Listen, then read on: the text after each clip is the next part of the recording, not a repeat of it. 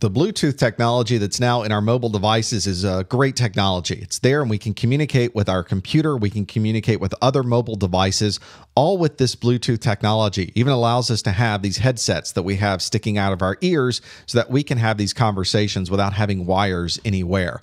The problem, of course, is that anytime you have a wireless network, there's an opportunity for people to abuse that wireless network. And so there's been something called bluejacking that does something like that. This is the ability for you to send an unsolicited message to a Bluetooth-enabled device. This is spam for Bluetooth. It's not an email message. It's a little bit different than that, but it's a way that without anybody else's authorization, you can send them a message. They can see things pop up on their screen. It becomes a bit of an annoyance, and it does this because we have this network here. Bluetooth is a great network. It's one that is immediately available to us. We simply turn it on, and we can take advantage of it, but it does have a limited range, so to be able to do bluejacking, you at least have to be in the range of Bluetooth, which generally is about 10 meters, sometimes a little bit more, sometimes less, depending on the interference, but it's one where somebody is nearby. Now, if you're in a city, you're in an airport, there's a lot of people nearby with Bluetooth, but obviously if you're sitting at home, it's hard for somebody to get that close to you to be able to send you these messages.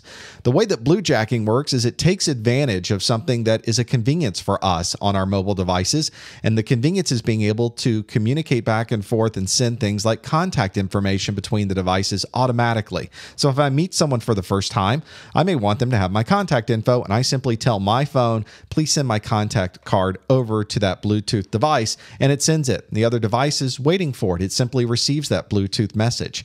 Now, you can then, if you use that same methodology, get your own messages sent to a Bluetooth device because there's no authentication, there's no extra authorization that has to be done. You can simply send these messages to a Bluetooth device. So the way that the bad guys do it is you create an address book object, you create a contact in your contact list, and in the name, you put the message that you'd like to appear on that Bluetooth-enabled phone. So you, instead of putting James Messer so that the message popping up on the other person's phone says, James Messer has sent you some contact information, would you like to accept it? It says, you are bluejacked, or I'm taking over your phone, or something that might scare somebody when the message pops up on their screen.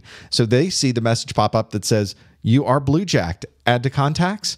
Now, obviously, all I'm doing is sending a contact message. There's nothing in there that is harmful. I'm not stealing somebody else's information. It's more of an annoyance. It's like spam, but they have to read it. They have to see it on their screen. And so there have been cases where even advertisers have created methods where they'll send these Bluetooth messages to people walking by a store or walking by a display. It is annoying. It is spam-like. It's something we didn't ask for, and therefore it's something you just have to keep in mind. There's third-party software that can do this. Something like Bluver is a good example of that. You can download Bluesniff. These are Linux-based front ends that allow you to send these Bluetooth messages to other Bluetooth devices and annoy the person that's on the other side.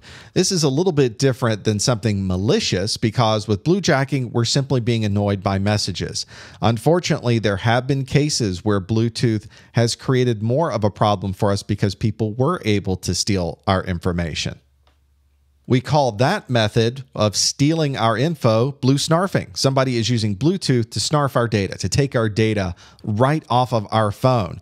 This is when a Bluetooth-enabled device is able to use a vulnerability in the Bluetooth networking to be able to get onto a mobile device and steal contact information, email messages, pictures, anything you might have in a file on that phone. Different phones work different ways with different file types, but if you know the phone type that's there, or you know what to look for, you can essentially download things directly from somebody's Bluetooth-enabled device without them knowing. Now, that obviously is a little bit of a challenge if you have a Bluetooth device, but fortunately, this is a very old vulnerability. It was found by Marcel Holtman in September of 2003. Adam Laurie also saw it in November of 2003, and both of them worked with the different phone carriers, the different phone manufacturers, and of course, the Bluetooth Alliance to be able to patch this particular weakness in the Bluetooth software and the Bluetooth networking functionality. Those protocols themselves were a problem. So by patching it, the problem went away.